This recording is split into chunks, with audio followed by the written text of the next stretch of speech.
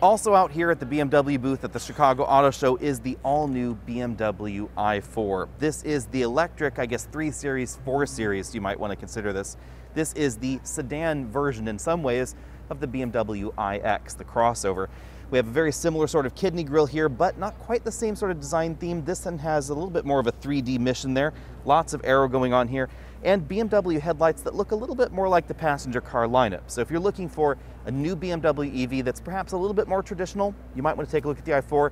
If you want bleeding edge BMW style, that's going to be the iX.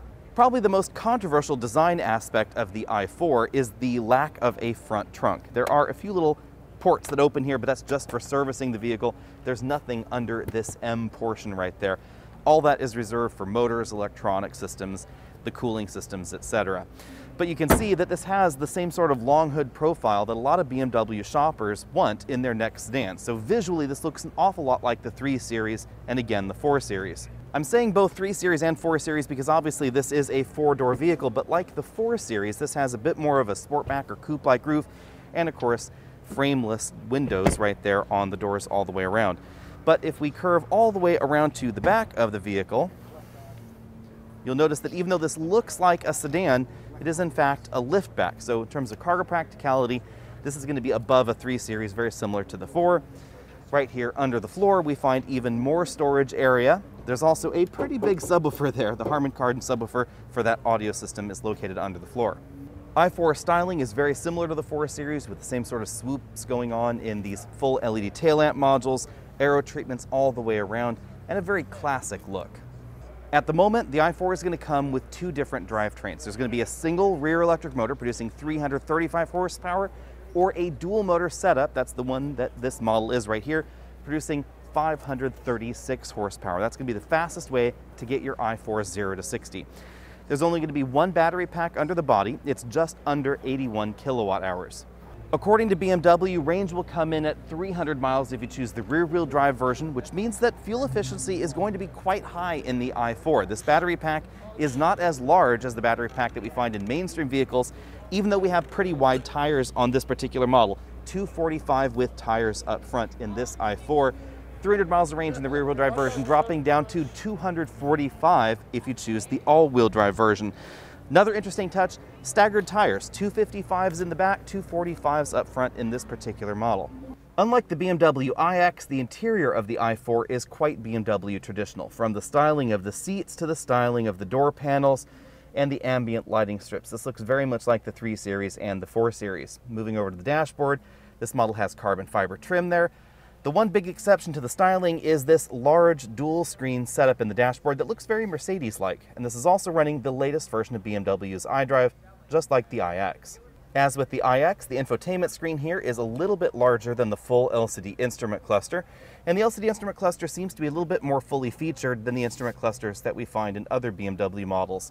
The steering wheel is quite traditional. It's a round design, sport grips up top, 3 spokes right there, just as you'd expect, and all the typical BMW controls on the face of the steering wheel. Most of the dashboard is very similar to the 3 Series and 4 Series. 2 big air vents there, some touch controls in that region. We then have a wireless charging mat, cup holders where you'd expect them to be. Typical BMW joystick shifter here, blue start-stop button, because why not? Touchpad for the iDrive controller. It also toggles and hops and bops around. But you'll notice no flat load floor, so we still have a tunnel right there. This platform is very similar to the one that we find in the 3 Series. We then have a moderately sized storage area here, so this is not as optimized for the EV drivetrain as some. The new BMW i4 is going to start just over $55,000 before destination, and of course will qualify for the full $7,500 tax credit.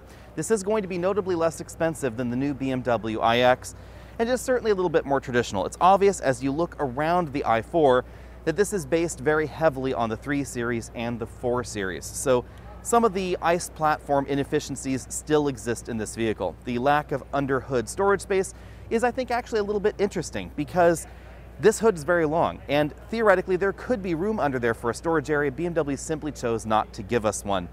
In many modern EVs, I don't really care that they don't have a front trunk or they do have a front trunk, but in a converted vehicle like this, where clearly we have a lot of room up there, I'm a little bit disappointed that we don't have one here. But the interior is very, very well done, and the price tag is just about right. There are very few options in this segment exactly right now, companies that are trying to give us a very sedan-shaped vehicle, and this is going to be one of the better options. And at $55,000, a fairly well-priced option as well. This is going to compete very directly with the Polestar 2, but the Polestar 2 is a little bit smaller on the inside. It's based on a subcompact vehicle. This is based on a larger segment vehicle, so it's going to be roomier on the inside. You will definitely notice that, especially in the back seat. We have that large practical cargo area there in the rear. This is going to be on sale very shortly, so if you want one, be sure and check out your BMW dealer. Tell them that you want one. You're probably going to have a very long waiting list, I suspect, for this model right here. In case you're wondering, charging, that happens right back there in the rear, very much like we find in a regular BMW or the BMW iX. Be sure and let me know what you think about the i4 down there in the comment section below. Hit the subscribe button if you haven't already done so, and check out all the related videos from the Chicago Auto Show. I'll see all of you later.